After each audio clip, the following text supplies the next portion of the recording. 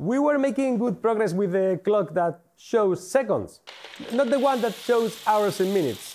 No, this one, the unreasonable one. And you seem to be taking this too seriously, because you are now asking me to show proper seconds with units and tenths of seconds. And that requires another one like this, here, next to it, so we can show both digits over there. And that comes with its own real estate problems. A while ago, I already designed this marble swapping mechanism, which goes more or less here, and I even printed the ramp for it. Of course, these two don't align now, but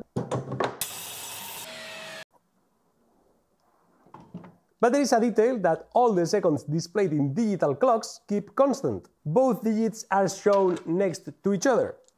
And with this contraption, I will need to leave a huge gap between both digits. And I don't know if you noticed, but that's not how we do things around here. So I have no other option. I will have to modify this so we can display both digits next to each other. This is not a bad idea, but every time that this display swings to this side, it enters the space that the other digit should occupy. So I got this idea. What if I do this really fast and use a single display? I think it will work if I do it fast enough, so let's get to it. For this new solution, I'm changing from swinging movement to linear movement, which will make it more compact, although at this point I don't think that matters anymore. I just cut to length the linear rail, and I'm going to use these MGN12 bearing blocks to move the display matrix back and forth. And I printed this frame to mount it. And now the display can move in a straight line. To be able to eject the marbles, I will add this comb to the frame. And now we can eject the marbles.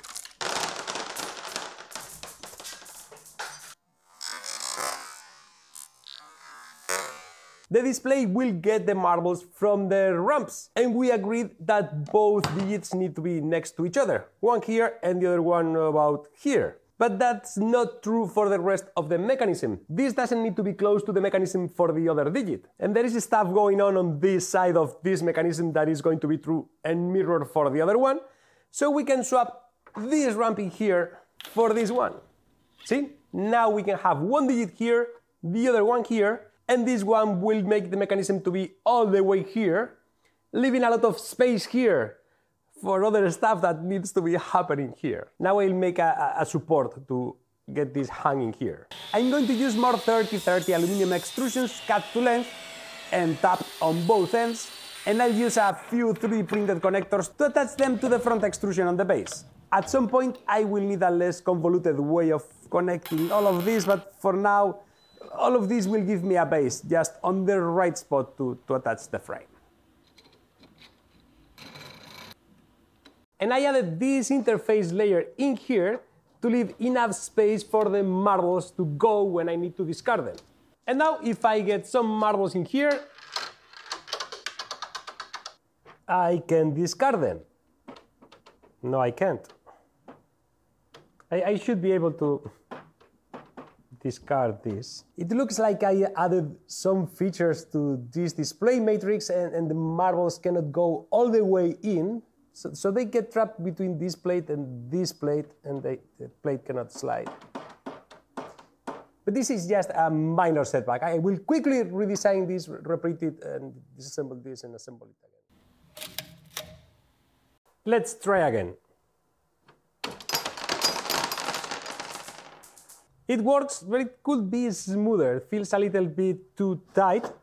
So I will add some washers in here to act as spacers, so it's smoother.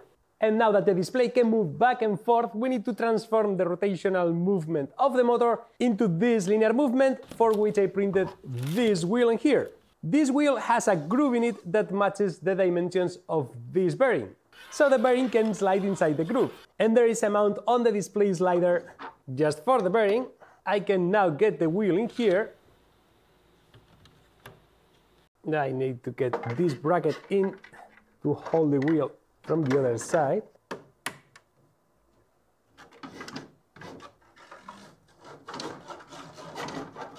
The next step is to transfer power from the motor to this gear in here, and that's an extra load for this motor. And I fear that this gear in here is gonna break at some point. So I would like to make it from something stronger. And that's where today's video sponsor, PCBWay, comes in handy. I designed a new gear to be 3D printed out of metal and uploaded it to PCBWay's website. I used the online viewer to check it to see if everything was okay, selected aluminum as the material of choice, selected the amount, and placed the order. The part got here in no time and the quality is top notch. And PCBWay not only does 3D printing, they also do CNC machining, sheet metal fabrication, injection molding, and a lot more. As you can see, the process is super easy and the parts are flawless, so give PCBWay a try following the link in the description. And now let's get some power from here to there. I need a bracket in here for this gear that will transfer the power that comes from the motor. And after all these changes, it's not aligned with the motor anymore, so I printed a few parts to make a cardan that will absorb the misalignment.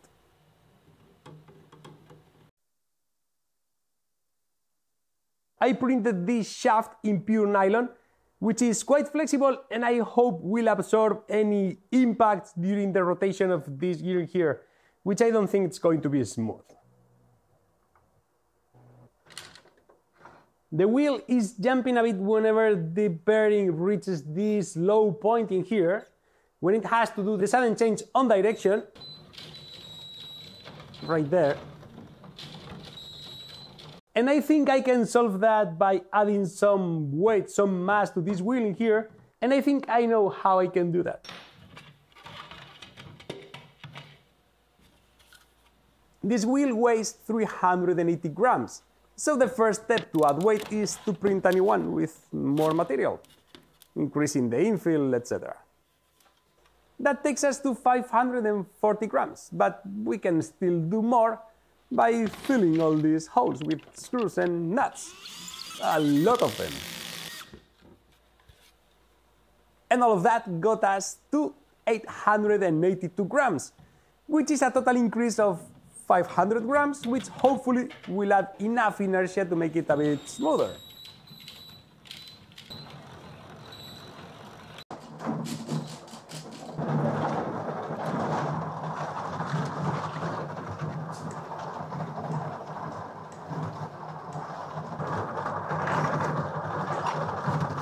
Something is not right.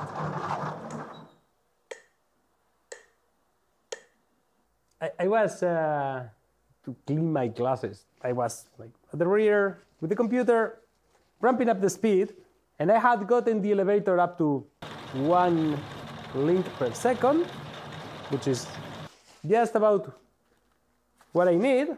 And then I looked to the front, see this thing, and it was not. And it's like everything is connected. Should be. I did the math. All the math. It's not working. Give me a second. 75? What the? I think I've got it. Of notes, the cam stack spins at 0.1 revolutions per second, and this gear in here has 40 teeth, which is connected to the white wheel. The white wheel is a 10 teeth to 50 teeth 5:1 ratio, which spins at 0.4 revolutions per second. The red one is exactly the same and spins at 2 revolutions per second. The motor gear has 8 teeth and is spinning at 12.5 revolutions per second, which matches exactly the speed that I was asking the motor to do to get 1 lift per second on the elevator. Then this transfer wheel in here is 20 teeth, so it spins at 5 revolutions per second, and as all of this is connected, this one in here is also doing 5 revolutions per second. This gear in here has 10 teeth, and this one in here has 75 teeth, and I cannot explain why. So this one in here is doing 0.66 revolutions per second. Should be 1. And the easy fix would be to change this gear in here for one that has 15 teeth instead of 10. But I don't think that the display slider is moving fast enough, so I made a larger wheel with a steeper channel that will move the slider faster, and added a lot more weight to it. In fact, I added so much weight that this wheel is now 1500 grams. So this is basically now a flywheel, 80 teeth instead of 75. So I will need a 16 teeth wheel in here that I have already printed on the Core 1 in PC. So let me quickly swap these two and we'll see what breaks next. Making the wheel bigger diameter will increase its inertia, so its rotation is more stable, but that also requires to change every single bracket and also change the display matrix, as now the bearing placement changes. I took the opportunity to change the comb design to make the marble rejection smoother.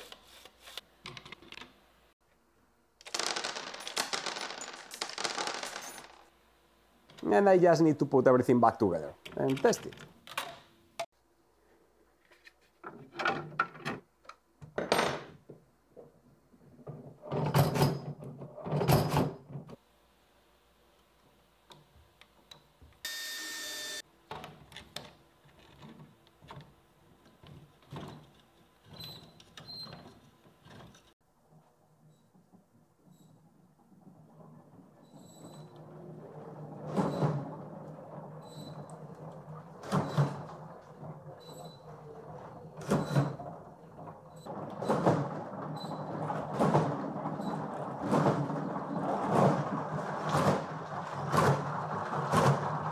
Two things. This one spins now at the right speed, 1 revolution per second. And second one, I will have to bolt this to something heavy because it was moving on the table because of the violence of this thing going back and forth. And I think the display now moves at the right speed, or at least I don't think that I can make it move faster without breaking something. And speaking of breaking, this is directly connected to the motor through this shafting here. So if anything gets stuck on the display or on the wheels, and this doesn't break, it will explode. So I made this, which is a clutch that will release if something gets stuck and will let me reset quite easily. It's just a nylon part with a 12mm steel shaft. There is an hexagonal coupling between the nylon part and the red part, and then I printed these two parts in here with two magnets embedded in them, so they just try to get against each other, and when you apply too much torque, it releases, hopefully avoiding like lots of pain and marbles and plastic everywhere. This one is easy, I just need to swap one for the other. And just to test it, if I block the gear from spinning, the clutch releases, avoiding mayhem.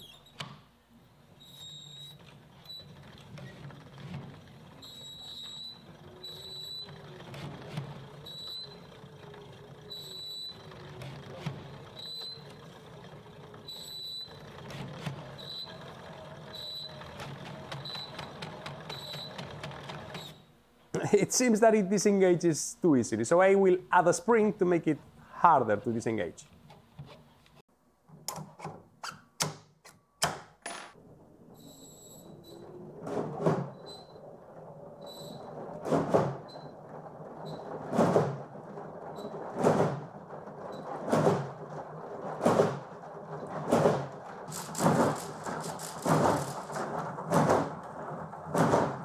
It seems like everything is going to fall apart, so I will add a reinforcement arming here.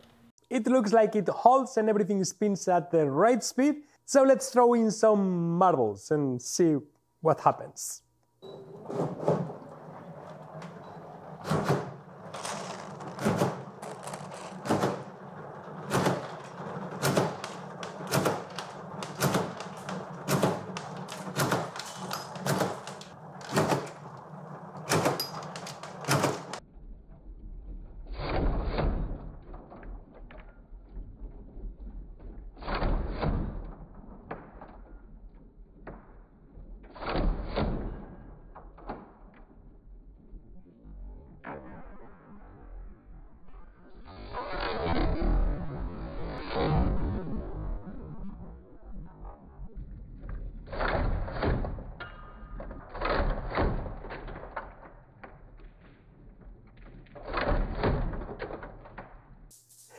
this is...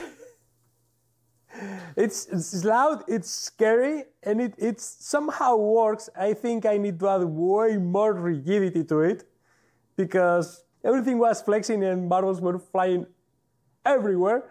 I have to say that I will try to tune everything so when the display is coming back, new marbles fall through the ramps and get in the holes at the right time, so there will be no buffer marbles that can fly away, and everything should be in the right place. So this should work. But it was quite brutal to see it. But I'll take a victory when I get one. So that's it for this video. Thanks a lot to all my Patreons and members. Thank you. Don't forget to subscribe if you want to see how this ends. And now please go and make something!